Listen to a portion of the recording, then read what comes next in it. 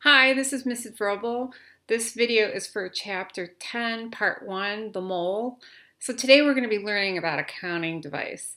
You may have been to the store and didn't realize that you were buying materials in certain quantities. For instance, here's a pack of pencils.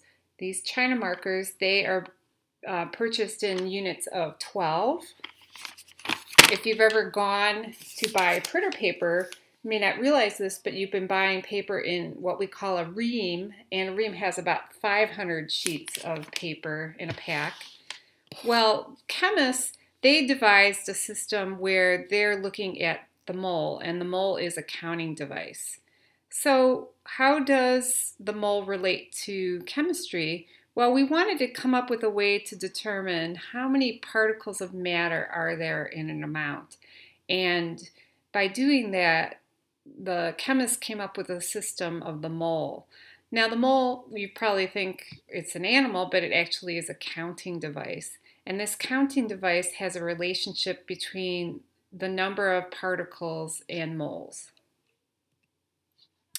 So like I said, chemists needed a convenient way to count the number of atoms. And please remember, atoms are very tiny. So because they're very tiny, the amount is huge. So when you look at a mole, please note that we're looking at 6.02 times 10 to the 23rd atoms. So what they decided is that if you have 12 grams of pure mass number 12 carbon, it should have 6.02 times 10 to the 23rd atoms. And they named this number in honor of a chemist by the name of Avogadro. So we call this Avogadro's number. Now let me show you, how does this counting device get used? Well, it's a conversion factor. And what we're going to do is we're going to look at how you convert moles to particles. So please note, in this type of problem, we're looking at 3.5 moles of sucrose. Notice we dropped the E. That's just a way to abbreviate the term mole. So what we're going to do is we're going to use a conversion factor, and that conversion factor is 6.02 times 10 to the 23rd. Notice that the particles is on top and the moles is on the bottom. So we're going to take this 3.5 moles and we're going to multiply it by this conversion factor.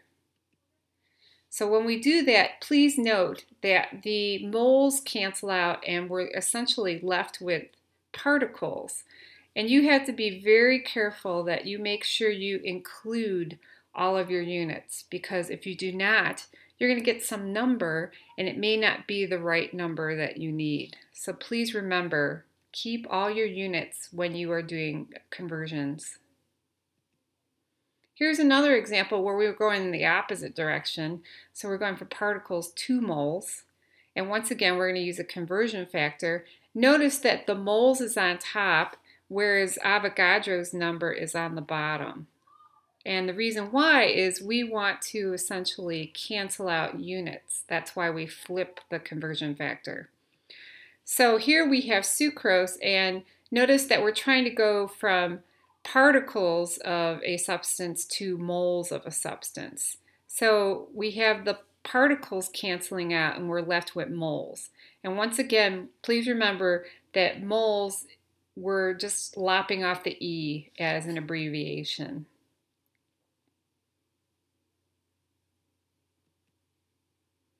Now, when we're looking at moles, please remember that the masses have to be different. So if we have two different elements, one's copper, one's carbon, they cannot have the same mass. Because remember, we're adding electrons, we're adding protons, we're adding neutrons. So the mass should be different. Now with molar mass, okay, molar mass is essentially the amount that is found in 1 mole of a substance. So when you're talking about molar mass, we're talking about a pure substance. So it could be an element, it could be a compound. And notice that it's actually equivalent to the atomic mass. So you just have to look on the periodic table, and that number that is listed under the element symbol will be the mass that you're essentially going to count up in that 1 mole. So please note, if you have 1 mole of iron, that in that 1 mole of iron we have 6.02 times 10 to the 23rd atoms of iron.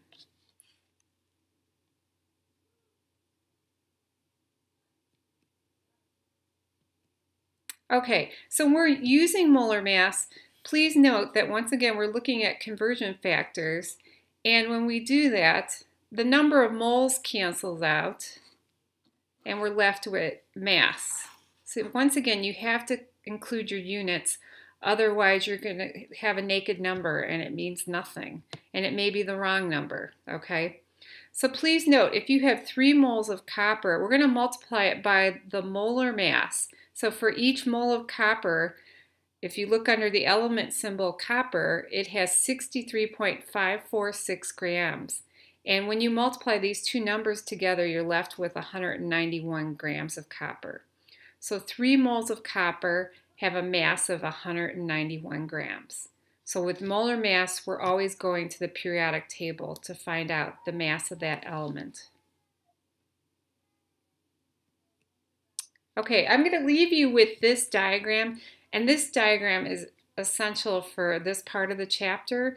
It's a good way to determine which type of conversion factor you're going to use. So notice if you go from mass to moles, you're essentially going to use this conversion factor.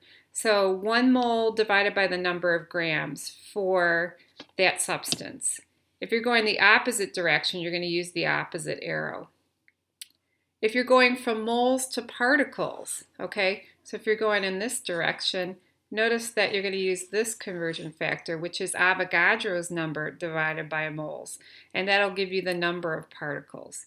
If you're going from particles to moles, notice that you're going to use the other arrow.